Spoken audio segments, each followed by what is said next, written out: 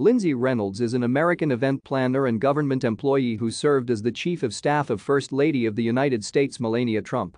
Prior to her appointment on February 1, 2017, she was Associate Director of the White House Visitors Office under President George W. Bush.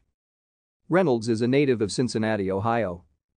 Reynolds worked as a third-grade teacher in Cincinnati, Ohio, before joining the Bush administration in 2004. After leaving the Bush administration, Reynolds established her own event planning business. On April 7, 2020, First Lady Melania Trump announced that Reynolds had resigned as Chief of Staff to spend time with her family and that Stephanie Grisham would immediately replace her in the role. Reynolds is the daughter-in-law of Republican fundraiser Mercer Reynolds. Thank you for watching.